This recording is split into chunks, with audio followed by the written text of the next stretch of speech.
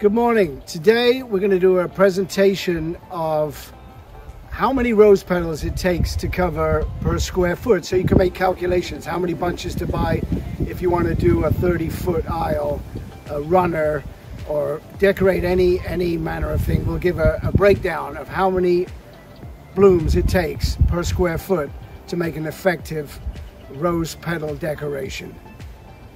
We're going to use some regular plastic bags like from the supermarket. This is good. We're going to recycle them, use them again. And we'll put some paper towels in there because after they're in the bags, we're going to pop them in the fridge so they crisp up nicely before we use them.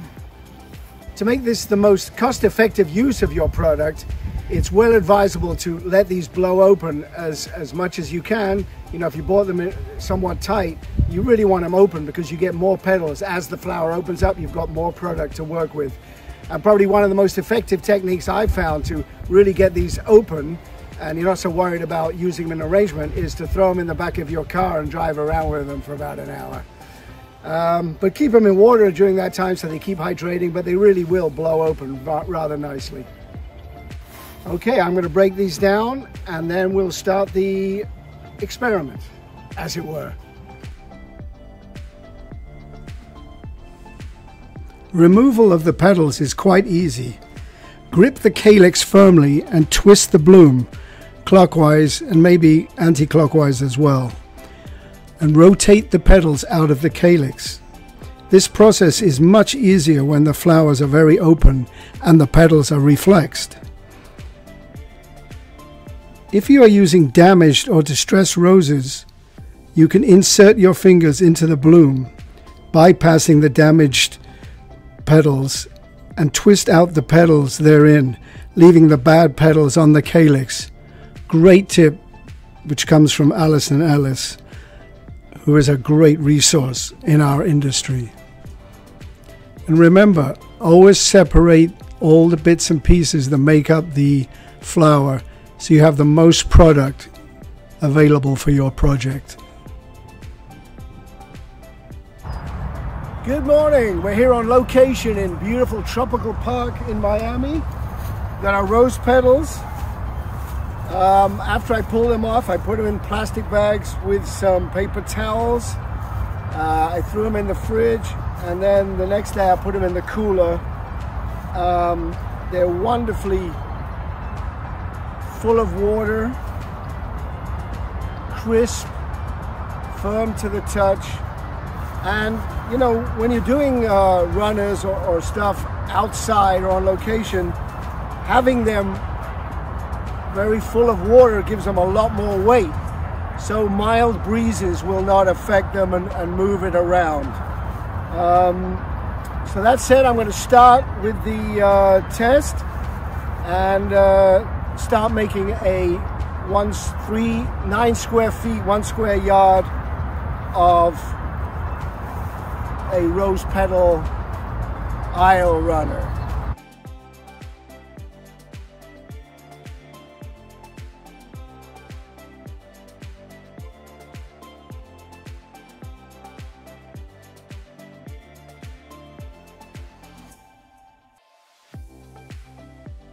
Okay, so there it is.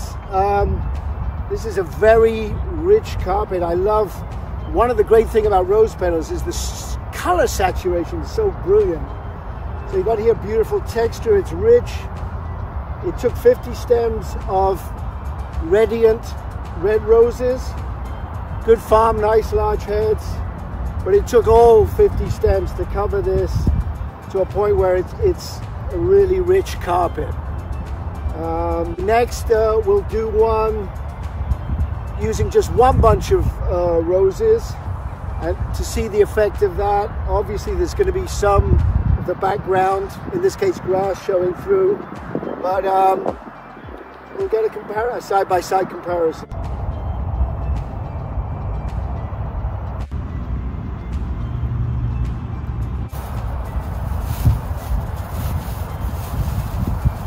So here we have a really nice, brilliant yellow. These are the petals of Brighton.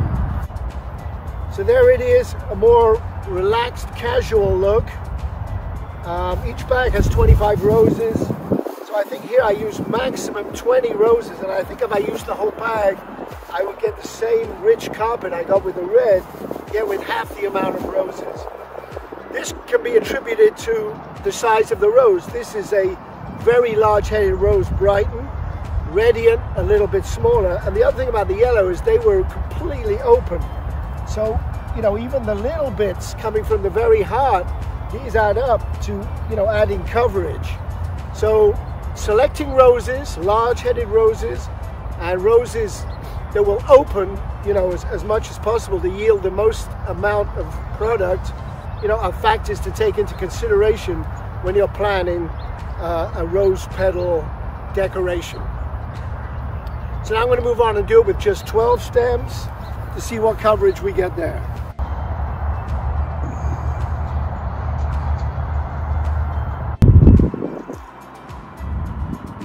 Okay, for our last square, just 12 stems, we're using shimmer. Gorgeous peachy pink rose, fairly light pastel color. I would definitely have a caveat with these kind of lighter colored, pastel colored roses because they just bruise so much more easily.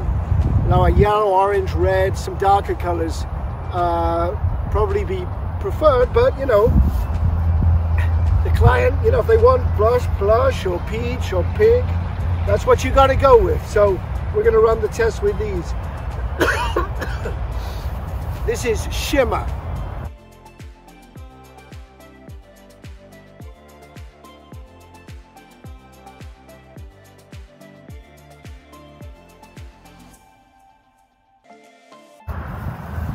Okay, so this is shimmer, obviously a pastel rose. These petals don't have as strong a self. The integrity of the petals is a little softer. So these will move around a little more in the wind. There's been some breezes, a couple of rolling over, the petals are rolling. Red and yellow have not moved an inch. But it is very attractive. To me, this sort of more humble approach is more appealing. And I think if you have flower girls coming down the aisle and they can be dropping petals and adding to it, you get a very charming vignette, I think. But you know, it all depends on your client and your budget and other important factors. So there it is. Actually here, of the shimmer, I only used 10 stems. And I got a very nice look.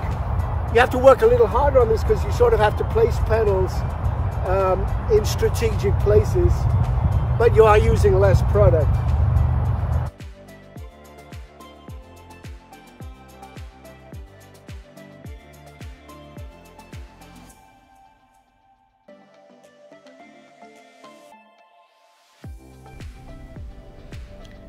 While a petal runner looks fabulous, in some cases it may not be practical, especially if there is a lot of foot traffic anticipated. Aisle borders offer a good alternative and pencil out at about 2/3 the cost. Also, guests tend to step over the border, leaving it by and large intact.